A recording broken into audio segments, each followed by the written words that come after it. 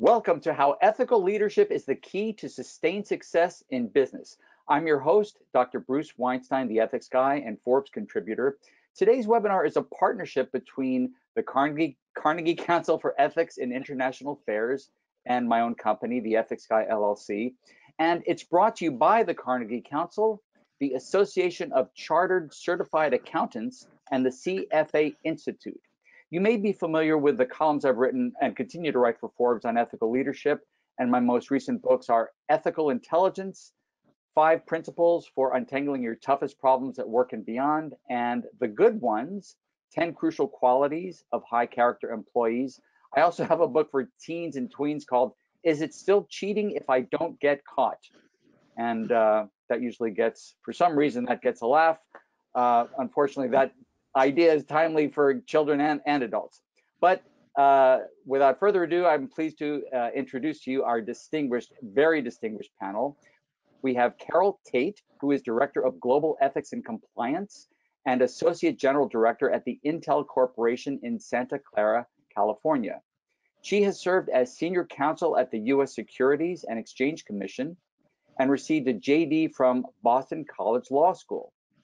Terri Civitello is Associate Director of Ethics and Compliance for the Otis Elevator Company, an industry leader in the manufacturing and servicing of elevators, escalators, and moving walkways. She joined Otis 20 years ago and understands the value of awareness training and ethical leadership in a global marketplace. And we have Mike Valentine, who is President and CEO of Baxter Credit Union, a credit union that partners with America's best workplaces to improve the financial well-being of their employees and families. Mike's commitment to delivering extraordinary member service experience, fostering mutually beneficial relationships, and humble, approachable style have grown BCU to more than 260,000 members in the US and Puerto Rico. So with that in mind, let's kick off with, since the title of this webinar is How Ethical Leadership is the Key to Sustained Success in Business, let's start with this idea that there is a direct relationship, or can be a direct relationship, between ethical leadership and quantifiable benefits to a company, to its reputations, to its employees and the people it serves. For example, last year at a keynote speech, an engineer in my audience told a story in which he admitted to a client that he had made a serious mistake and that the deadline for the project was going to have to be pushed back several months. Now, he was really concerned that he might be fired for bringing this up, but the client did not fire this engineer. Instead, the client said, I'll call him Jeff, Jeff, you are a person I can trust. Your honesty and courage make you the kind of person I want to do business with. So that client gave Jeff's company an additional contract, actually several additional contracts worth $3 billion. So here's one example of a direct relationship between honest and courageous conduct and a quantifiable financial benefit. So Carol, do you have a story like that in the Intel Corporation you'd like to share with us? Well, sure. Good morning. Thank you so much for having me and having me talk about ethical leadership, particularly on the eve of Global Ethics Day. So exciting topic and one that I'm passionate about. And just before I start, I need to make a disclaimer. The statements that I make are my own and don't reflect those of my company, Intel, or any of its officers or employees. But yes, I have a similar story, and it's really about taking accountability and responsibility, responding promptly where there's an issue, and coming with solutions, right, for a particular client. And so there have been opportunities where we've gotten something wrong. And when that happens, what we do is we are transparent about what happened and how we're going to fix the issue. What we truly believe in is that relationships are about trust.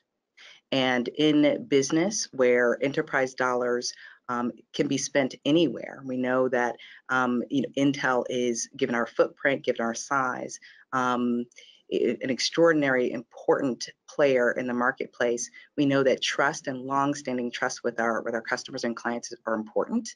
And so there is the willingness to be accountable for what we do, our results, good and bad, and be very responsive.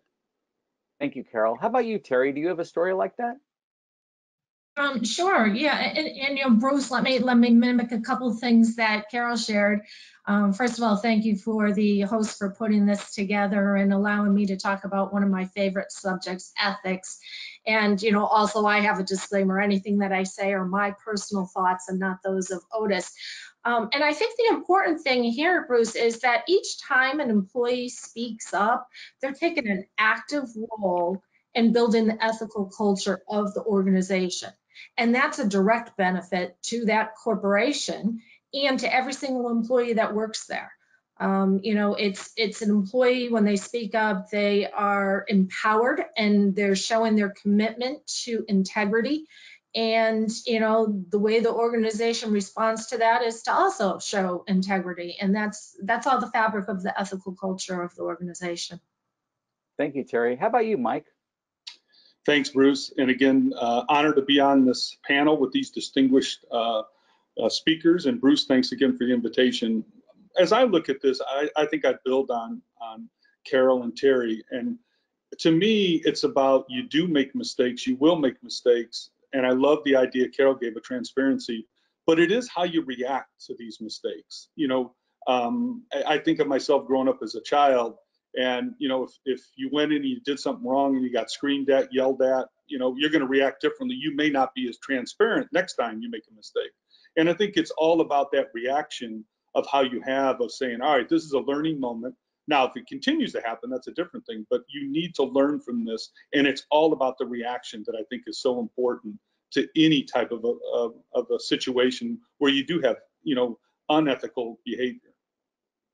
You know, Mike, it's funny that you say that, because when I was looking at the evaluations after that talk, several people, and these were senior leaders at a private company who had gathered in this annual convention. They'd never heard Jeff's story, but after hearing it, several people wrote in the evaluations, this gives me it lets me off the hook, and I feel the next time I make a mistake, I'm not planning to, but if I do, I'm going to follow Jeff's lead and do what he did. So just as people who are in a bad mood tend to spread that negativity around, people who do the right thing, like the folks you've described and Jeff in that example, inspire others to do the same. And not only, as all three of you have said, not only is there no fault in admitting that you made a mistake, that we made a mistake, but the fault would be in not admitting it. And that, so do you find, I'll go back to you, Carol, do you find that in your own life, professionally and personally, that colleagues, friends of yours, maybe yourself, that admitting a mistake is actually a sign of strength, not weakness? Absolutely. We can't actually grow and win in the marketplace unless we know where their issues are. And it takes an incredible amount of courage for employees to admit when something's wrong, or admit that they actually see something. They might not know if it's a violation of a code, a violation of a policy, but there needs to be an open environment where people feel comfortable sharing bad news as fast as good news. And when you have that type of culture, you can actually fix problems on the front end and protect those individuals who come forward.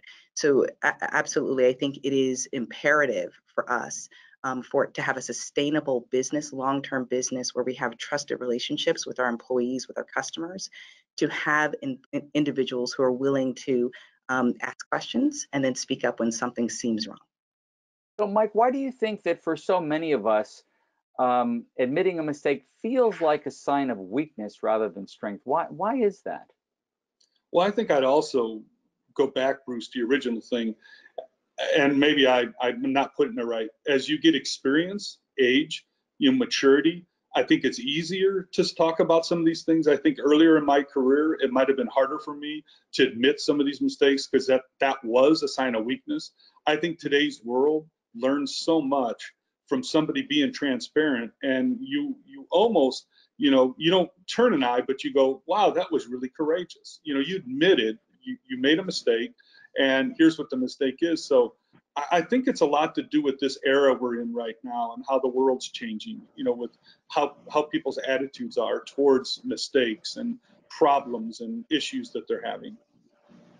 So if there were a greater attempt by corporations to cultivate stories like this, like the one that Jeff told, where he admitted that he made a mistake and instead of being fired, he was rewarded with $3 million of additional contracts. If people saw that ethical leadership, as difficult as it can actually be a boon to the business, I wonder if that might be something that would not only build morale within the company, but actually could be parlayed into a PR or marketing campaign for a company so that actual or potential clients could say, hey, that's a company I want to do business with people like Jeff.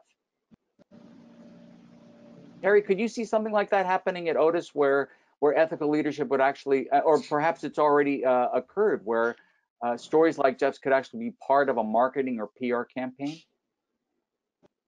Yeah, at Otis, we have what we call Otis Does the Right Thing campaign, where we recognize employees who, when faced with ethical dilemmas, responded in the ethical way and exercised integrity. And we celebrate those stories. We celebrate those who come forward and tell us their stories. I made a mistake early in my career, and I went to the attorney. I had mistakenly called the plaintiff's attorney rather than a co-defendant's attorney to tell him something we found out about a plaintiff in an investigation.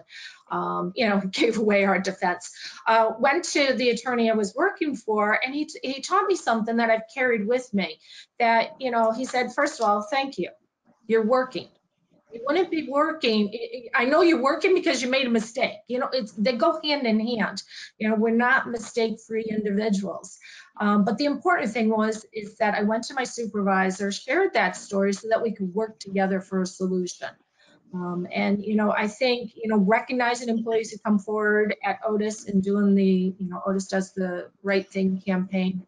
And, it's great to share those stories. It's great. And what we've been talking about so far is when we ourselves make a mistake and whether or not we have the courage to admit it. But what about, since whistleblowers are so much in the news, this is not going to be a political discussion at all. But since we're talking a lot about the courage of the whistleblowers to come forward, I wonder if what's been happening in the news at your company might have a chilling effect on people who observe wrongdoing and might be reluctant to speak out because they see what's happening. Terri, actually, Mike, let's start with you on that one. Sure. You can't, turn on the TV, read the newspaper, not see something going on with whistleblowing. But to me, and I think it's the right way to kind of look at this. I'd love to get to the point in our culture, in our credit union, that we have a culture that you don't need a quote whistleblower because people are taking care of it prior to that. They're comfortable enough to have a conversation with their manager, their supervisor, and go right up the chain with that. So to me, I think it's embracing this. And again, I'd go back to my original statement. It's how you react to these things that's so important. You obviously, you can't, no retaliation, anything like that, but you want to create that culture that people can do the right thing, as Terri said. And to me, Bruce, I think it's unfortunate that you got to get to the whistleblower, that couldn't have been handled the right way through the right channels, and instead now, it's national news on what they're trying to do. But I digress. That's different. So, Carol, what about at Intel? What have you seen there? Yeah, I think this starts with tone at the top and the culture that's created from the top of the organization. And there are a couple of things that have stuck with me from our senior leaders. One, our CEO consistently says, if it's not done with integrity, it's not worth doing. So in every significant presentation, you hear that message, and you hear that message loud and clear, and it resonates globally throughout all of our sites and all of our offices. There's another senior leader who has said, I never lose. I either win or I learn. And it goes back to the storytelling. So when you actually learn something, you're making a mistake and you're being vulnerable and sharing that. And when you have senior leaders sharing when they were engineers and what they did and how they dealt with pressure and how they dealt with mistakes and what they did, either rightly or wrongly, and how they learned from it, that actually opens up the culture and other people to feel comfortable, just as you said with your opening story, to share what they're experiencing and to share and ask questions. So really, for me, it's tone at the top and then tone at the middle and how that actually permeates throughout the organization. It's so funny you say that, Carol, because what comes to mind is a colleague and friend of mine named Jess Todfeld. And anytime I confide in him that something horrible has happened in my career, he'll say, "You have a great story now to tell people." And it's true. And in fact, I find that telling these stories actually humanizes me. And especially for those of us who are in the ethics business, so to speak, there might be a tendency to be self-righteous or to be seen as being self-righteous. And I wonder if that's true in compliance as well. My wife and I joke, she's in compliance in the financial services industry, that when we walk into a room or a party, the conversation tends to stop. But by admitting or telling these stories, then people who listen to it say, you know what, this person's no different from I, and he or she has the courage to come forward. But what also comes to mind is when I spoke to the South Carolina National Guard and presented a story in which, imagine you observe a violation of confidentiality in a public place, what's the right thing to do? And one of the members of the Guard raised his hand and said, this is not a dilemma for us because it's very clearly specified in our code of conduct. If we do not report this, we can be, and we will be dismissed from the Guard. So Mike, at BCU, how do people respond if they observe wrongdoing? How would you expect them and hope that they would respond if there is not a requirement to do something rather than nothing? Bruce, that's a good question. And I'd build on Carol's point, which I really like, and setting the tone from the top of the organization. But it's also webbed into our shared values, you know, the credit union, that we act with integrity, we display courage in our convictions, and we excel through collaboration, and we wow the members. So to me, it's living that, it's doing that. So having that comfort that people can do that and will do that, and we do see that. You know, is it perfect? No, but I think we're really making headway. But it's kind of getting all employees rallied behind it. But I'd say, as Carol said, it starts from the top of the house, and even our board of directors, of how they look at it and say, Mike, you know, this is what we believe in, and this is the way we're gonna handle these types of situations, and here's what it'll be. Outstanding. How about at Otis, Terri?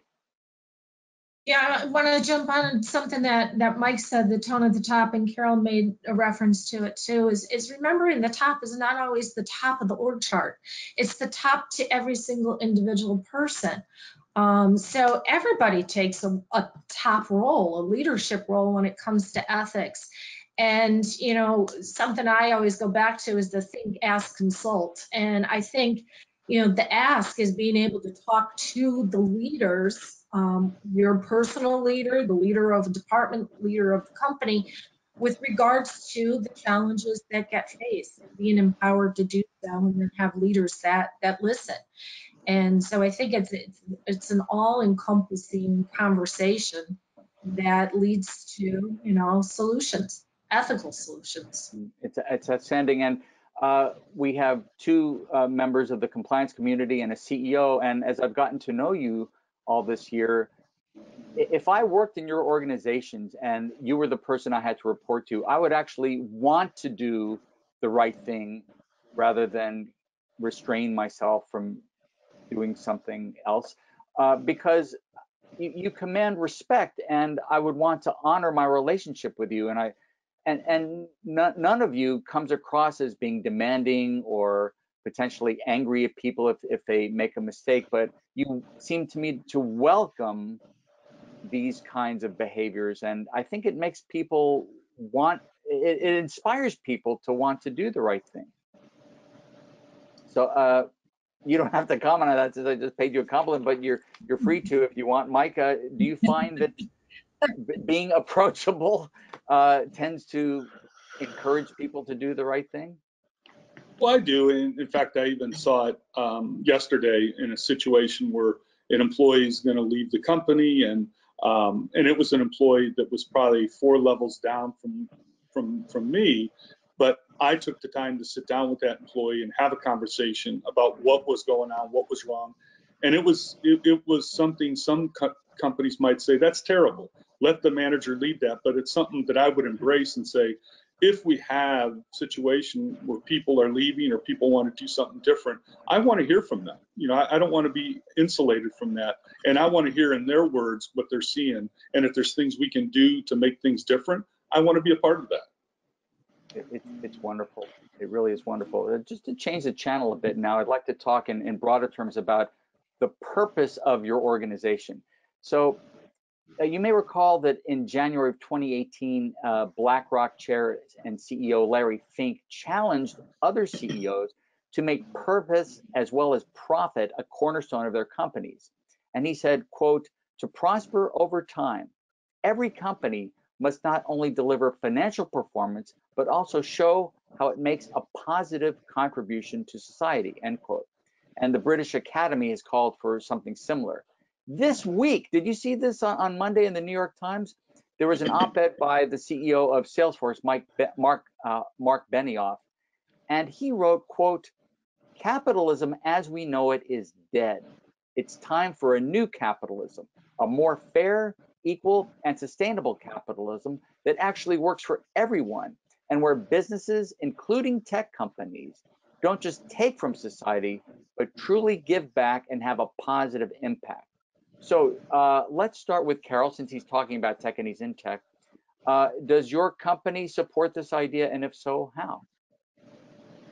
Well, I'll say this, and I'll go back to one thing that Mike said, just in terms of leadership. First, leading with fear doesn't work, right? It's really important to, when I think about leadership and I think about those individuals with whom I've had the privilege of working side by side with or learning from, it's really about servant leadership, both setting a vision for your team, for your company, but also at times following if needed. In terms of ethical leadership from an enterprise perspective, I would agree that we have both an obligation and a responsibility as ethical companies to try to do the right thing. And that isn't necessarily always easy. It takes really living your core values and being very clear about what those core values are and how you can influence those within your supply chain, how you can influence your employees. And so ethical leadership from an enterprise perspective, a company perspective, given the size and the breadth of our companies and our employees, it is about every day figuring out what is the right thing to do and what's the right thing where we can add differentiated value for our customers in an ethical and legal way everywhere we do business, and how we can influence those with whom we work, our business partners, to do the same. Wonderful. Terri, what about Otis? Does it buy into this idea that a corporation should be about purpose as well as profit? Yeah, Otis, and I'm proud to be part of a company that, we make products and services that make modern life possible. We allow cities to grow taller. We move people. And I'm proud to be part of a global company that is, helping with the industrial growth of our world. But, I think the giving back and finding purpose in what we do and inspiring others to do the same by living by absolutes. Otis absolutes are safety, ethics, and quality. And, living by those absolutes, being a steward of an ethical corporation that holds integrity at its forefront. And, I think overall, that provides citizens of all cultures with something to gravitate towards and to aspire to. Thank you, Terri. Now, Mike, the financial structure of a credit union is different from a for-profit corporation. So could you talk a little bit about what that difference is, and also the extent to which you buy into what Larry Fink and Mark Benioff are talking about in terms of the new capitalism? I I thought that was very refreshing, Bruce. And as a credit union, we're a 501c nonprofit organization. And with that, that gives us certain flexibilities. And I call it, I think the group is doing a good job of purpose-driven. We're here today for your tomorrow. And we really live it every day. And remember, when you're holding people's money, I don't think there's anything more sacred that people have than their money. So you want to make sure that you're acting as ethically, as purpose-driven as you possibly can. And I always say for us, and it's served us well, and I've been in my job for 35 years, it's a lot to do with you do the right things, and the outcome might be profit, the outcome might be growth, but you're doing the right thing, and your employees are rallying behind that you can get that. But it all starts with me, with our employees, with our purpose, which is here today for your tomorrow, to drive that. And when you are a nonprofit, now you can't be for loss, by the way, but you're a nonprofit, you can do some things that some of the profit oriented. We're not focused on earnings per share. We're not focused on certain things that others are, but what we are focused on is really creating that member experience when people deal with us, that they come out and they feel good about that experience and whatever that might be. Well, so here's the thing. I've devoted my life to teaching ethics around the world, and what I've discovered is that for many people, a discussion about ethics is about as appealing as having dental surgery.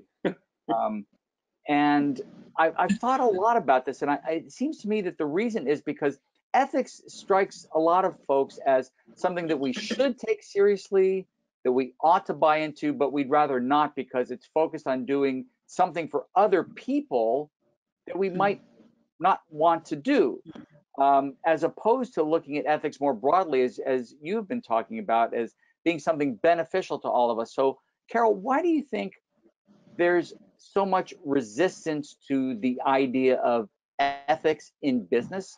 And what is one thing that people watching this could do to overcome that?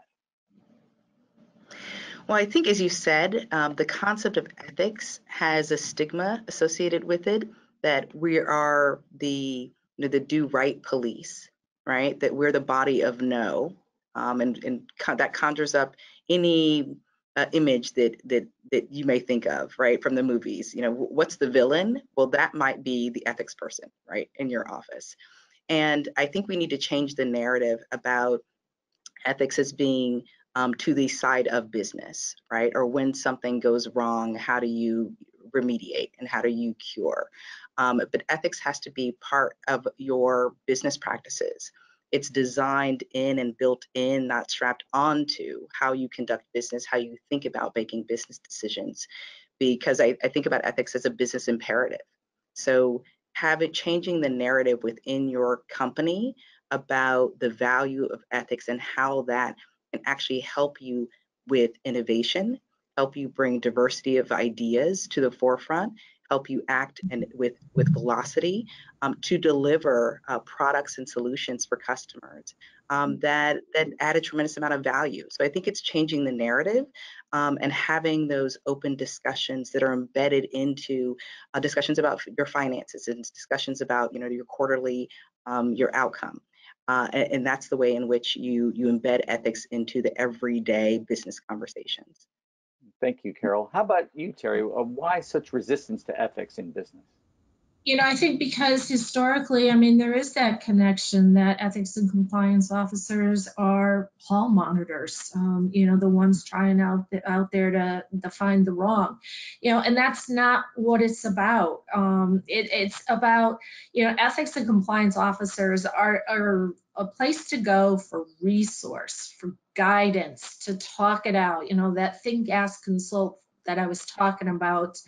And what we're doing here today, we're talking about ethics. That's what, the role of anybody in ethics and compliance is about, is talking about those challenges and dilemmas and moving away from the historical thoughts and moving towards, ethics and compliance. We're resources, we're guidance. Yeah, there's rules we have to work by, whether it's our internal policies, laws, regulations, and they all get complicated. Let's face it, they're long. Regulations are volumes. And it's talking together so that you can reach a decision. We're here to help. By the way, for anyone watching this who is tasked with having to give an ethics presentation or teach ethics within the organization, I'm happy to share with you, to send you a copy of an article I wrote called How to Teach Ethics and Still Have People Like You. Because let's face it, this can be the driest topic around. And my wife told me about when she went to an ethics presentation at her bank, and the whole presentation was the presenter just reading a list of regulations that she could have read on her own. I mean, the absolute worst way to teach, not just ethics, but anything. So of course, one important aspect of ethics today is diversity inclusion. And I'd be keen to hear how your organization promotes and enforces and welcomes a diversity of voices. Mike. Bruce, that's a great start, and it kind of builds off the, when we talk about ethics, and I love the hall monitor. There's some great analogies that are in there, but fantastic. Diversity, inclusion, I think this is something that I have to say we're learning from our children. We're learning from the millennials, the Gen Zs. They're looking for organizations that do a better, are out for the better good, that are doing something aspirational. What does that look like? And a lot of times with companies, it's finding that balance. But what I think is so important with diversity and inclusion is, for us, we have 260,000, members of the credit union. We've got to look like our members. We've got to really make a conscious effort to say, what does that look like? But I also think it's also diversity of thought. So many times I say, if there's three of us in a meeting, we all agree, and they all say, tell Mike what he wants to hear, then I don't need them. We need to be speaking freely. We need to be able to have that and encourage that type of thing. But to me, diversity, really starts from the top. I think it's like a lot of things. It's in one of my performance measures from my board of directors. What are we doing in this? And it really starts in our recruiting. How wide are we going? When we look for people. And remember, at our company, we have a lot of referrals from employees. Well, guess what? They look like employees. If they're referring them, they look and think a lot like that, versus are we really going out and trying to make an effort to try to get a diverse slate of candidates? And I'd say only within the last couple of years, we've really done a good job with that. And we're starting to change the scenery in the credit union, which I think is the right thing to do. But there's so much more that comes with this, that people just have to start thinking. It needs to be more than ethics. It needs to be more than diversity inclusion. You need to really act it out. Mm-hmm. Thank you so much, Mike. Carol, what about at Intel? Yeah, I think about diversity in two ways. First, absolutely diversity of thought. And to piggyback on what Mike said about hiring, we look for people in all different types of places, because we want people who are energetic, enthusiastic, but have integrity, right? The first two without the latter is a problem. And so we look for people in a variety of places who are innovative, who can bring different viewpoints, because we all have a story, and that story is different and it's unique, and it's informed by where we grew up and how we grew up and how we think about the world and how we interact with data and information. And those are the voices that we want to hear and to help bring innovation, right, to what we're delivering for our customers.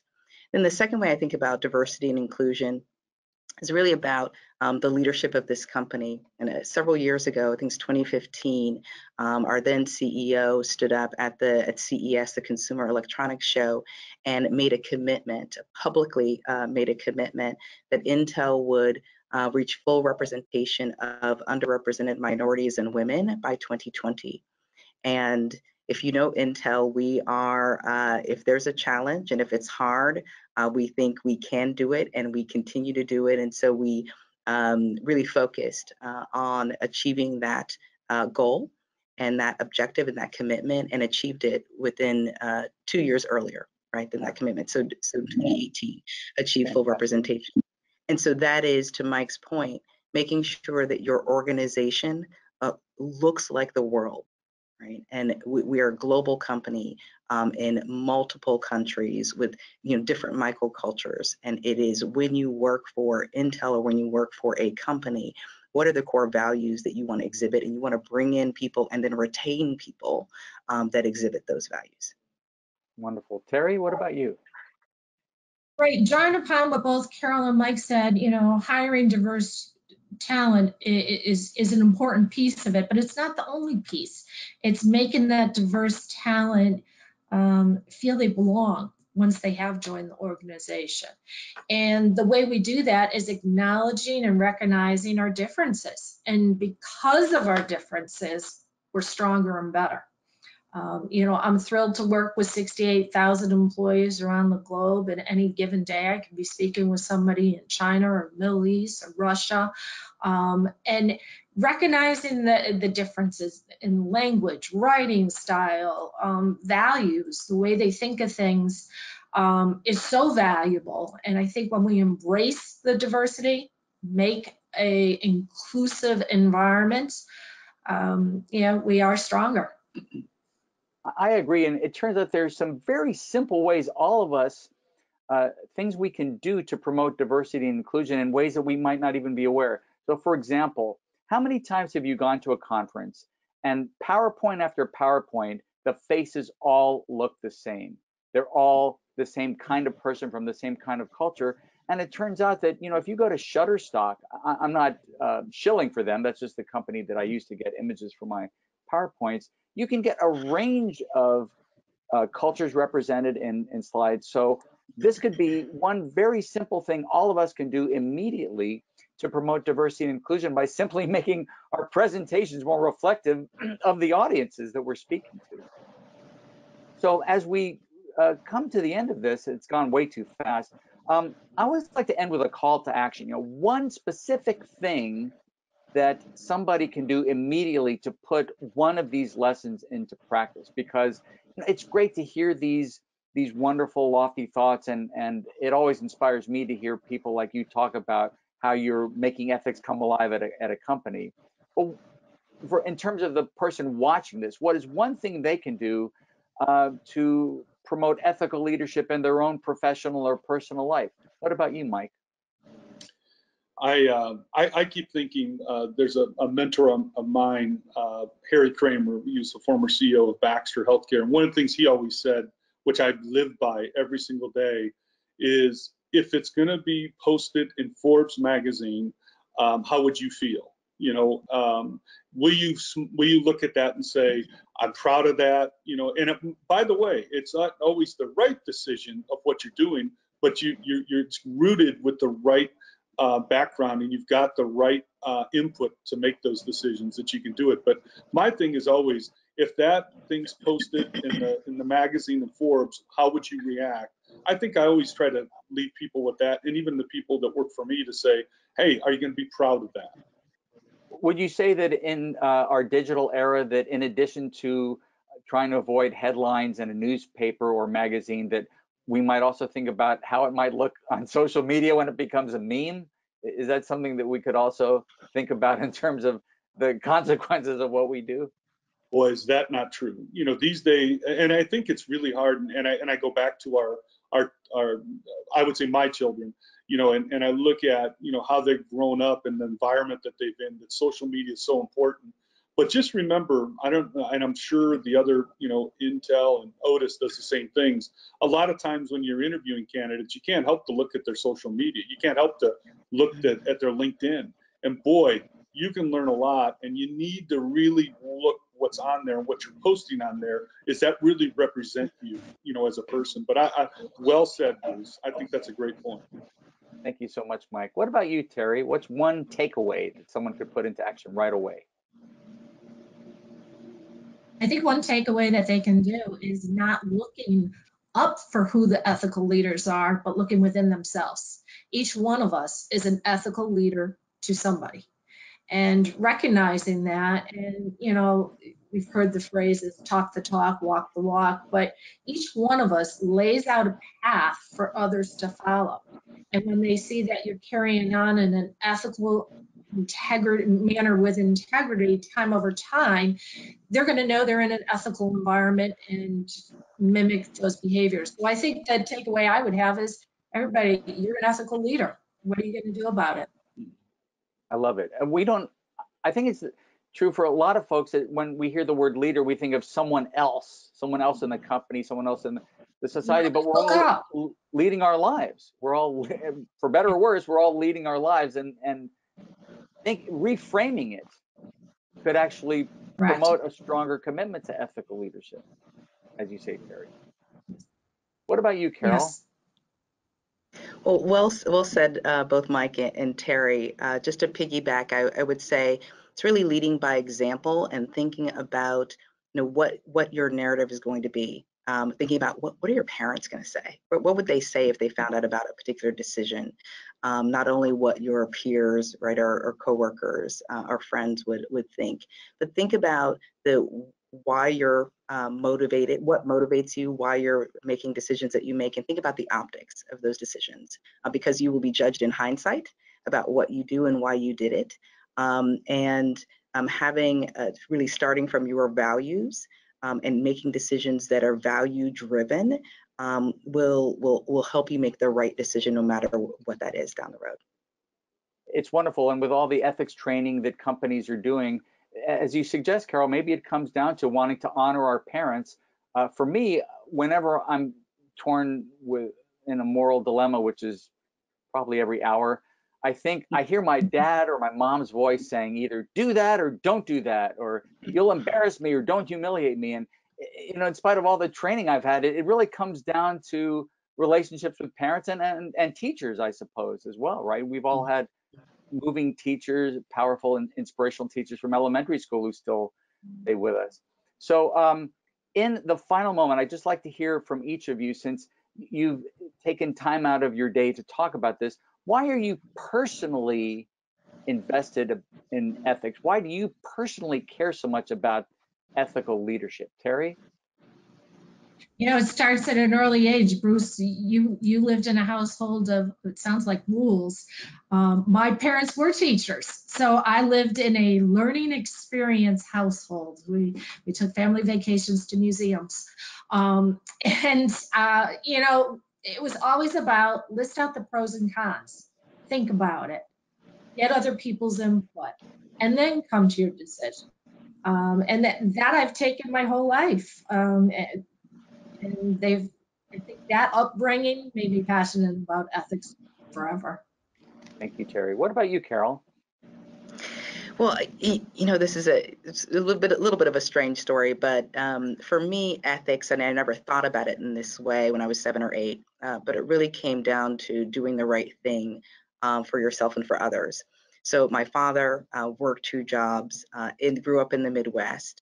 My mother was a teacher, and my father, on the way home from picking me up from I think it was soccer practice or some other sporting activity I was involved in, saw a child waiting for a bus, and he had shoes on that were flapping, so the soles were undone. And at this time, you could actually pick up a child and take them home without, the police following you or that type of thing. And so I remember him pulling over and talking to the kid and taking him and getting shoes, right? What a powerful story.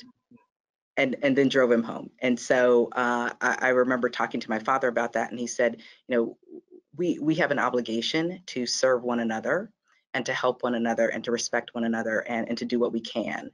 And that, I think, has stuck with me as I've moved, in my career, and thinking about how do I help businesses do the right thing, how employees do the right thing and have a voice, and how we respect one another. So that's why I'm so passionate about ethics.